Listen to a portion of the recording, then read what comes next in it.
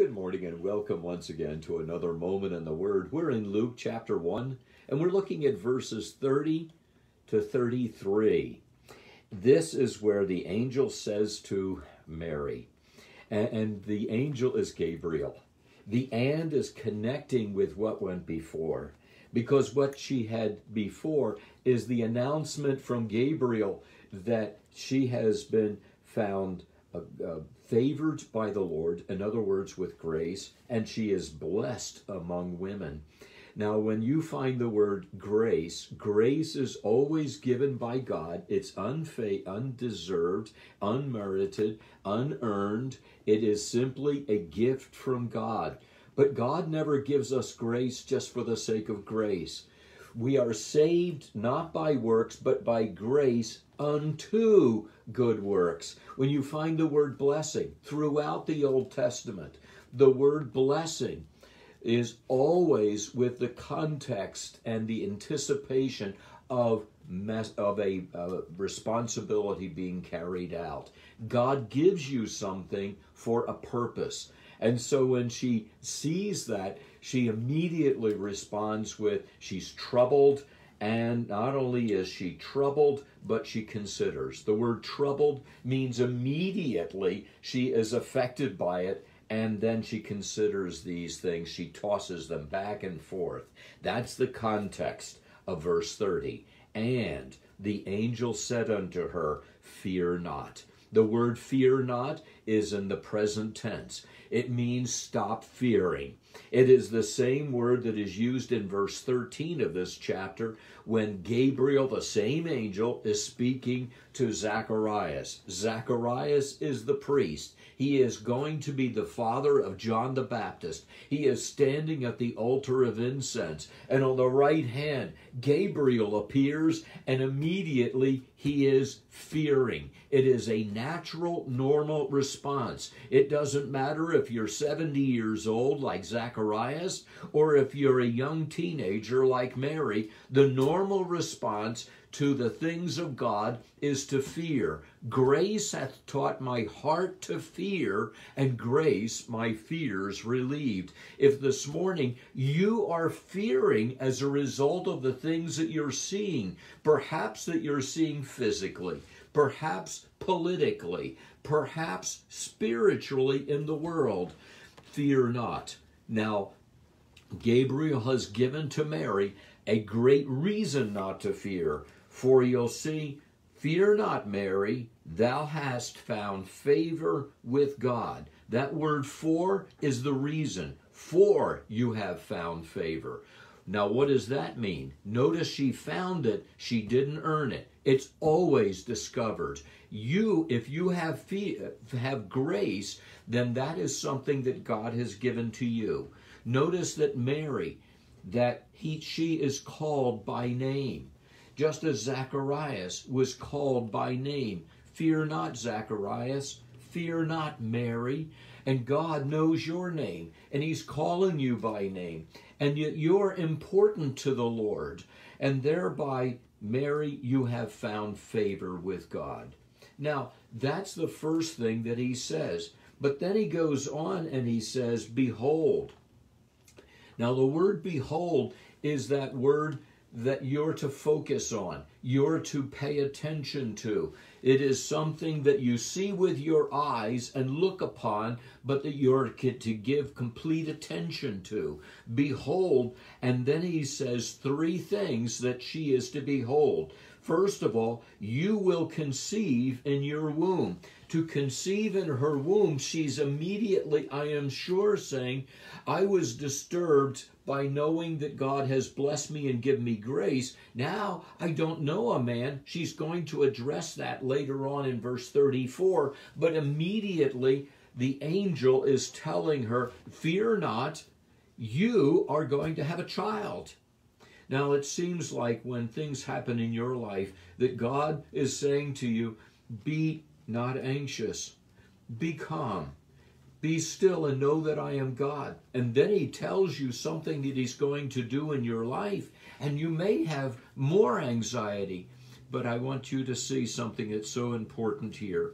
First of all, you're going to be conceiving in your womb and bring forth a son.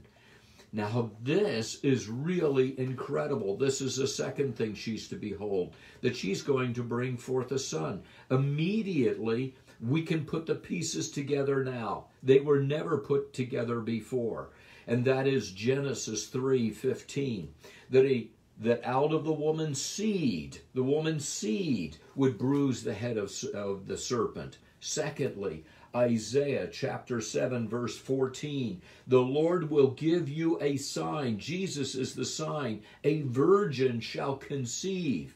In Isaiah chapter 9 and verse 6, and this is unto us a child is born, a son is given. These verses didn't mean anything at the time in which they were given. They weren't put together. Now they're coming together in Gabriel's message to Mary. These prophecies that may not make much sense at the time in which they are given always make sense in the fulfillment. The same thing is happening in the world today. Most of prophecy has yet to be fulfilled. 333 prophecies were fulfilled in the person of Jesus Christ. But his second coming, there are many, many more.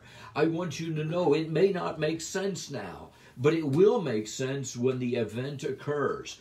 Next, that she is to call his name Jesus. The word Jesus is actually a word, but it's also a name. It is the name Joshua or Yeshua. And the name Yeshua is actually a combination of two words. The first is the Yahed Vahed, and that is the name, the personal name of God. I am that I am. The second word is salvation. You put the two together, it means Jehovah saves. Every time somebody uses the name Yeshua, Jesus, Jesus, that is referring to God's salvation. It's interesting that the Christians and Jews very frequently would name their children Jesus until 1 century after Jesus came. Now, most Christians today, most English-speaking people today, do not call their children, their sons, Jesus. That is a name that is very distinguished. We need a Savior. And now she is told 5 things that Jesus will do. First of all, that he will be great. Now this is kind of strange, isn't it? That he is already great. To be great is the word mega. It means that it is beyond what everything else is that we know. It's a comparative term. It is great compared to that which is lesser.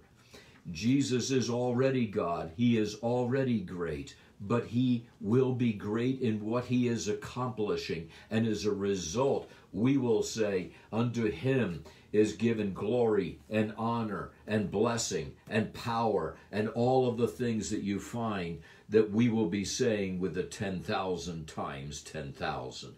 He is also going to be called the Son of the Highest. That phrase highest is El Elyon.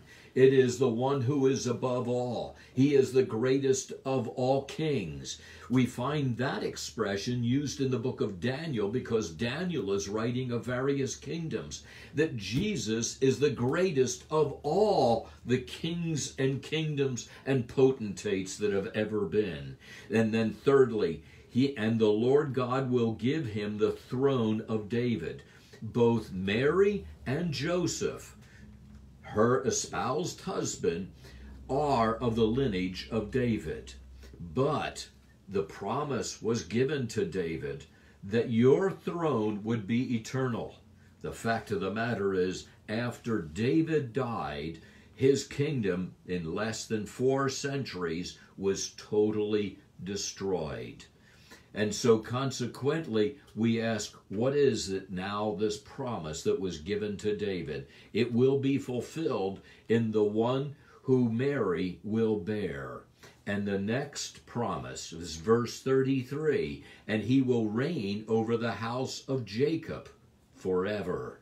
Jacob is the name of Israel before he had the encounter at the river Jabbok, and God gave him a blessing. And you may remember he limped, but he changed his name. He changed his character.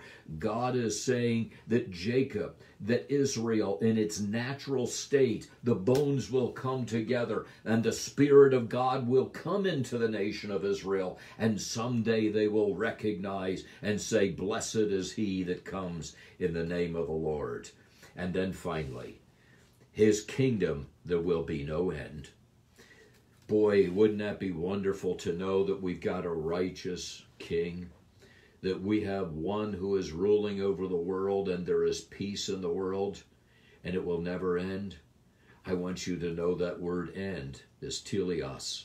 It is the same word that Jesus used from the cross, tetelestai, when he cried out in a jubilant, victorious shout, "It is finished." There is no finish. There is no end. There is never a termination of his kingdom. Isn't that wonderful? His name is great. He is the Son of the highest. He is the Son of God. He will reign over the throne of David, over the house of Israel, and all the nations will be blessed because of it, and his kingdom has no end.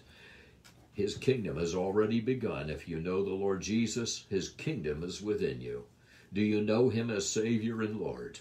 In this world, we need the kingdom of God. Someday it will be. I pray you're a citizen of the kingdom of God now and will experience it in the future. Let's pray. Father, thank you so much for your word. Thank you for the promise and the comfort and the peace that it brings. In Jesus' name, amen.